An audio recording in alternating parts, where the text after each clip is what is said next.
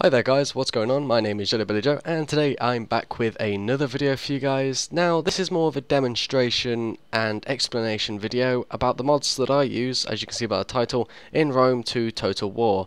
I'll basically go through all the mods which I have enabled for my game, and then I'm going to simplify it down into the top 5 which I would recommend for you to install or download from the Steam Workshop and play with in your R2 campaigns or even your custom battles, because this is a really diverse mix. Now, one thing to note is when I do my top 5, I've picked one of every category. Now what I mean by that is I used one overhaul mod, which is a mod that changes most aspects of the game, and I've used a unit pack, a music mod. I've tried to give you guys a combination of the best mods I feel that round up to give the best all-round experience, instead of just giving you 50 million unit packs to put on, which are not always great. They're not always fun to use because they can be unbalanced, etc. So finding the right unit pack and finding the right mods generally to put on is quite an important bit of Rome 2. A lot of people would argue that mods have saved Rome 2 from complete and utter failure compared to the DLC that's been released since. I'd probably agree with that, to be honest. But without further ado, I'll go into the mods which I personally use. Now, I've opened up the launcher here. Now, I have a lot of mods which I've downloaded over the time, but I only use a few. I've trialed a lot, you know, things like that. But there's only been a few out of all the ones I've downloaded which I actually use. I do use quite a few because I feel they help, but I'll just go through them.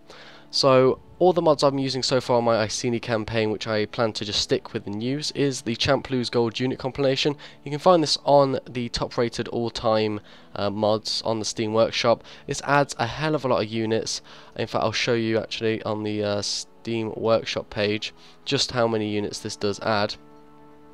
Overall, you're looking at about 362 custom units in the game, and it is pretty awesome, and it pretty much it combines with everything. You know, there's no compatibility issues there, and they're all pretty much custom units, and there's no clones, which is always good to see in a unit pack. A lot of the time you do get a lot of clones, especially if they offer a lot of units. I've got Seleucid Roaster on there as well. Now, I don't play as a Seleucid much, and I really don't get to that corner of the globe, so I can't comment too much on that at the moment, but we'll soon find out in my Iceni campaign when we make it a bit further on. If we ever meet the Seleucids or that kind of area of the map, we'll be able to see some of the units in there. But I do play with that because there's no compatibility issues, and really there's no harm in having a few extra units there for them as well.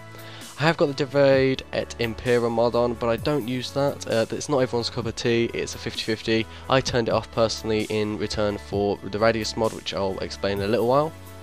I have the Guaranteed Major Faction Empires. Now this is quite an important mod for me. The mods in Rome Total War 2 do enhance the gameplay experience, but the kind of core faction kind of design and layout for the original Rome 2 game was pretty broken. You know, large factions could be overtook by a small originally one settlement faction, and there was just no realism to it at all. You know, having the Roman Empire brought to its knees by, say, one of the northern tribes was just not really how it actually went, unless we're talking about Gaul or Germanica or Germania, which obviously we're not in this context. The next is Traits, Talents and Todies, which is a character overhaul patch. So basically what that does is adds a whole range of different bonuses and cards, such as traits that you can assign to your generals, and just adds a hell of a lot more.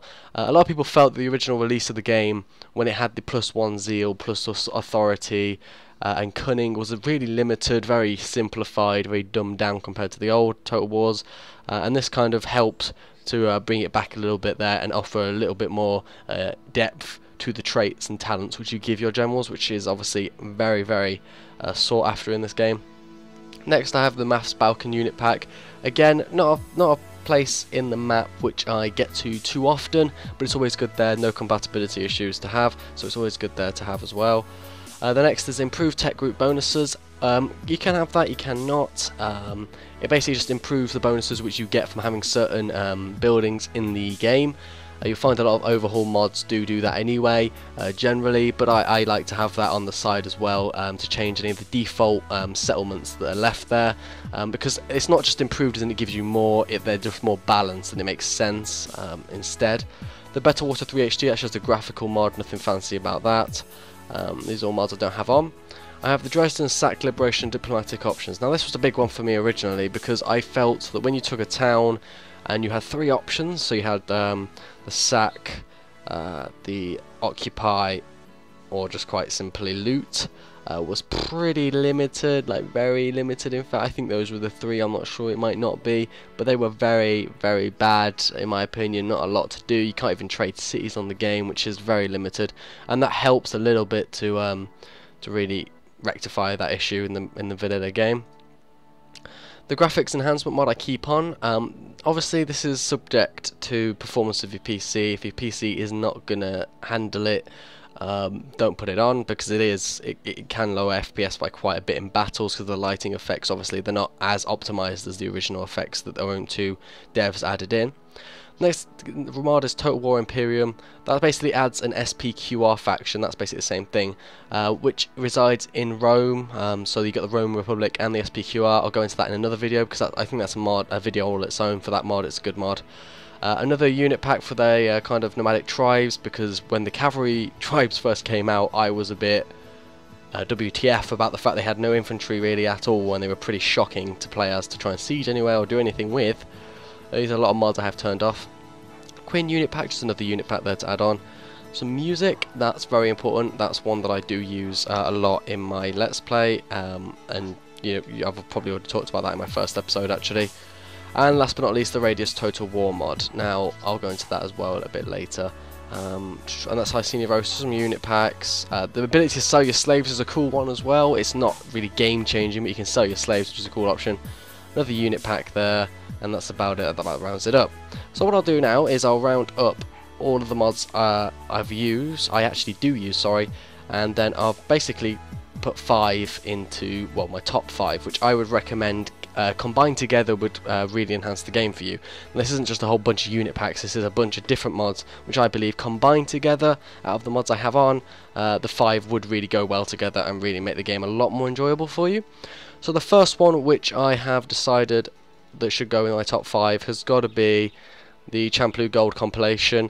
362 units, very well balanced, awesome unit cards. You know, it's really well done, and that's rare for a unit pack. You know, sometimes there could just be a whole load of units just moshed in there, and there could be compatibility issues and all sorts and graphical, and it's just ugh.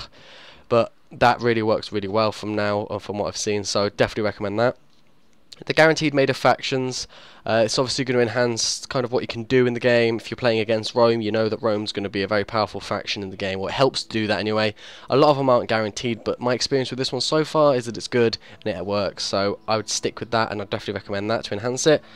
Next is the traits, talents and toadies. Would recommend that as well. More options there and more in-depth for the kind of general development of the game and your characters in the game. That's really important for a Total War game in my opinion, and they missed out a lot, so that mod helps to bring it back a little bit. Now the next mod, which I'd say the 4th one, is got to be the music mod, or the R2TR Musica Mod. This adds some original Rome Total War soundtracks, which is awesome, brings back a lot of nostalgia for a lot of the Total War players in there. Add some custom soundtracks as well, which go really well with the game. Really would recommend that.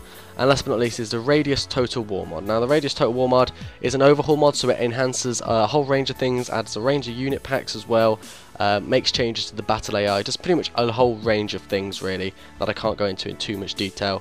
But generally speaking, those are my top 5, and the reason that they're not all unit packs and things like that, guys, is because I think the unit pack from the you know, the first one on the list was a unit pack and it has a lot of units in it. The second one was to help the game mechanics and core kind of factions of the game, to help the game be more realistic and factions feel more realistic. The third was to help character development. I thought that's important. The next is immersion, so that's the music. The music is so important in a game like this.